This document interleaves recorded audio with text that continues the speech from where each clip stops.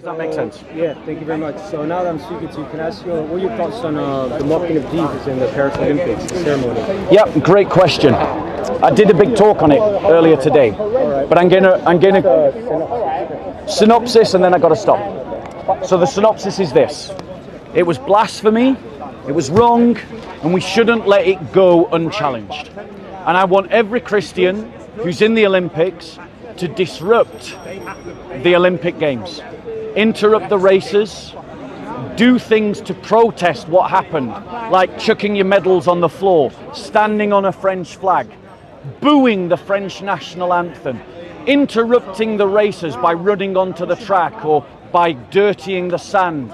Maybe don't run onto the place where they're chucking the javelin, or making sure that the cameras don't work if you're a cameraman by turning them off, and to reduce the Olympic Games in Paris to an absolute chaotic farce. And I also want every Christian to boycott it and not watch it on TV, and even refuse to socialise for the moment people who are watching it, asking them to turn it off, so that we can make not only to reduce the Olympics into a chaotic shambles, but also to make it the least watched Olympics around the world.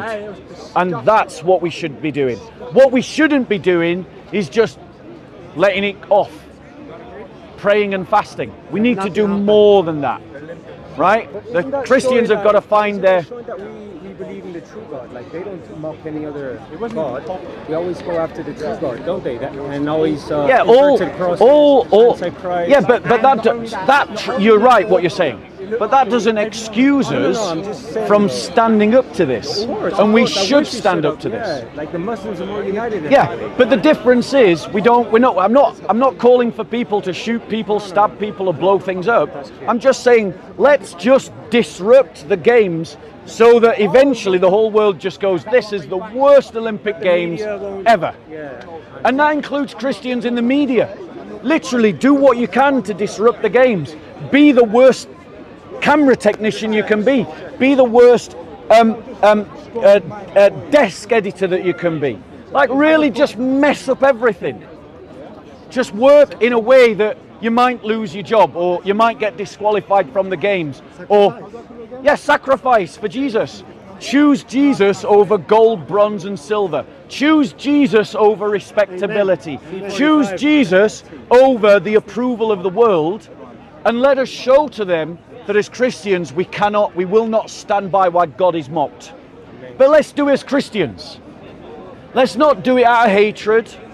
Let's not do it out of revenge. Let us do it because we wish to protest the double standards of liberal hypocrites who won't insult Muhammad but do insult Jesus. And also the way that they've insulted our Lord. We need to show to them that we really believe it in our Lord's Prayer when we said, hallowed be thy name.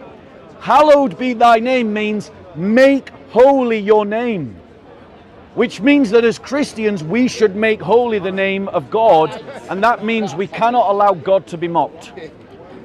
And so we should disrupt the Olympic Games. We should boycott the Olympic Games. Agree. Okay. Thank you. I'm going to go for a coffee. Anybody who wants to join me can come.